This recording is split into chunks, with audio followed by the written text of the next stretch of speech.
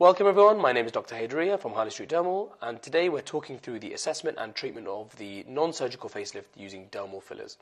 So you've probably seen a few of my videos and you've probably seen a few examples of these treatments, but it's always helpful to just go through different examples to show you the assessment process so people can understand the structure and the process, how we assess what someone's needs are. And everyone's needs are often different, so that's why a detailed assessment and an individualized treatment package are often recommended for everybody.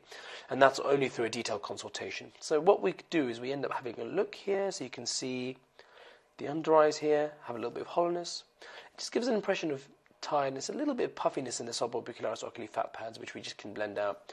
There's a fair bit of volume loss in the cheek. The cheek just looks slightly depleted. Again, that's volume loss over time, which can happen with age, stress, and a number of factors. We've got a little bit of volume loss around the smile lines, nothing too drastic, but just very slight. It's a little bit worse on the right side than the left side here. And a little bit of volume loss around the mouth corners. Again, nothing tremendous, but you can see the jaw is quite flat, the chin's a bit square. You've got a little bit of sagging in the skin in this area. So it's all just very small touches that refine the overall look of the face. Again, the aim is just to refresh the appearance without making a drastic change. So the outcome we have is this. So you can see we've just structured the cheek and just lifted it a very small amount. We've just blended out the under eyes.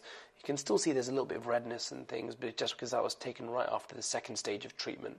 Smile lines have been softened somewhat, mouth corners have been lifted a little bit, but the jaw's been structured very nicely, so you've got a little bit of a soft V shape. We don't like making pointy chins, but we do want to tighten the chin area, which ends up tightening the skin.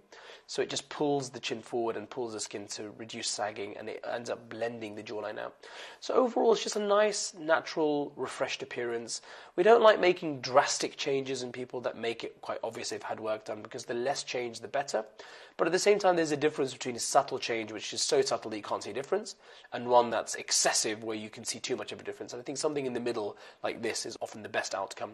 So it would be nice to hear what your thoughts are, and thank you so much for watching.